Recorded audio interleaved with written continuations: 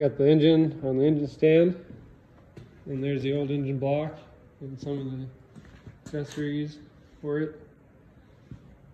Pretty much just got to start taking all the parts off this engine block and putting them on that block. I posted on the MazdaSpeed 2.5 swap page, and they said you could run boost on stock internals, but it's not the best thing to do. I guess the ring lands will blow out if you put too much boost to it. So I think we're just going to try to use stock internals and just turn the boost down quite a bit and see how long it runs. Salvage yard duct taped all the exhaust ports shut, so now I got this duct tape sticky on everything.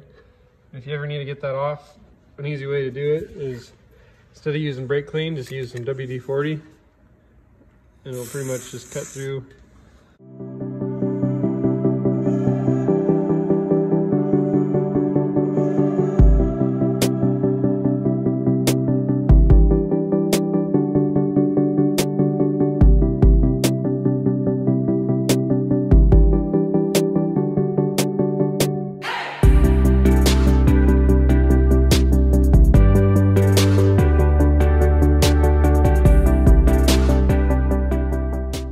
Valve cover off, and now I'm going to pull the harmonic balancer. And how you do that is you remove the little plug that's right here. Then you have to have one of these special top dead center tools. Put it in there and tighten it down all the way. When you go to tighten it, make sure this notch is slightly past that bolt hole that direction, so that way the crankshaft will rotate and come up against that pin.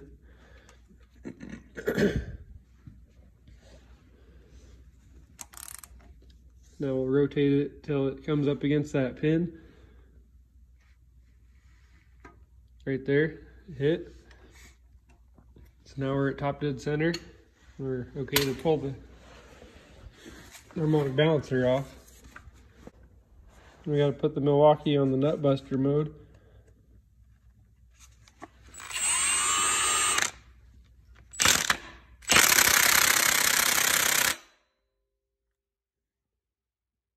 I broke my socket. Let's try it again.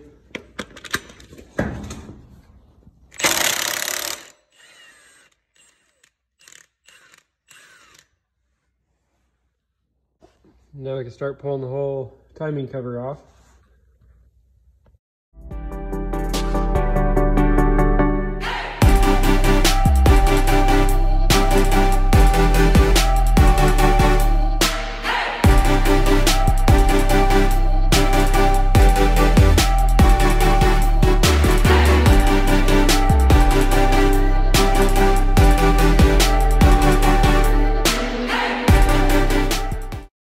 Important thing to remember when you're pulling these off and putting them back together is that the harmonic balancer is basically kept in time by this special washer, and that can only be used once.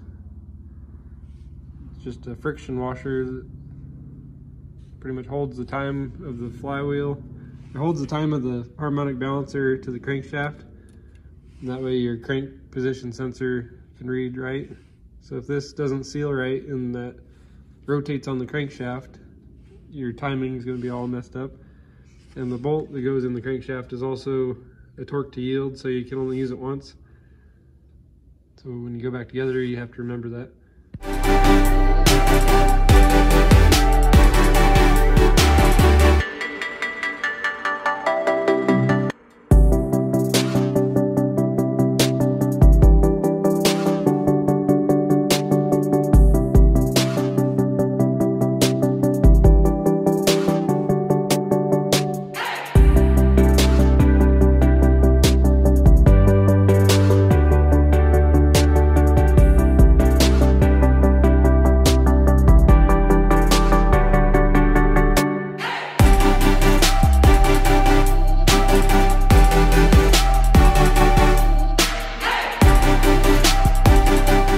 Got the oil pan all off, and this is like the balancer wheel. I guess there's a delete kit for that, so I might just delete that off there.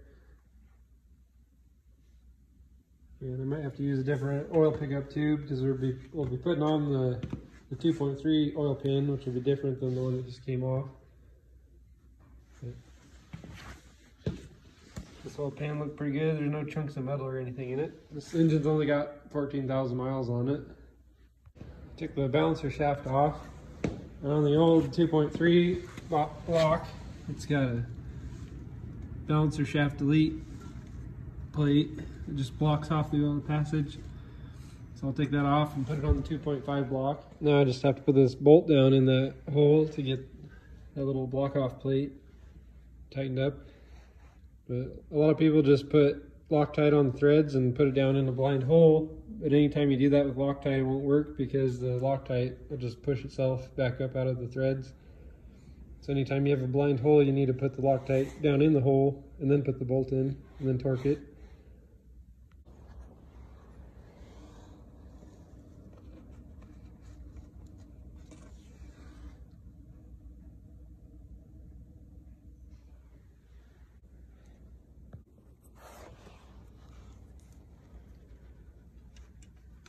Try not to drop our bolt down in one of our cylinders.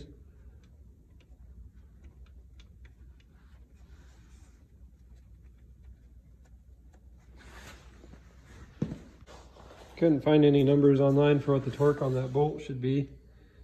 But I looked it up, and for 10 bolt, metric 10 bolt, it's 52 foot-pounds.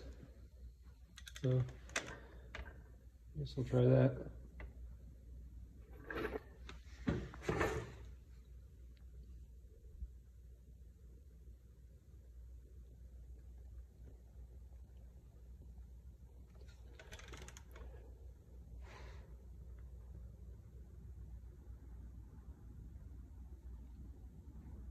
I think that's tightened up.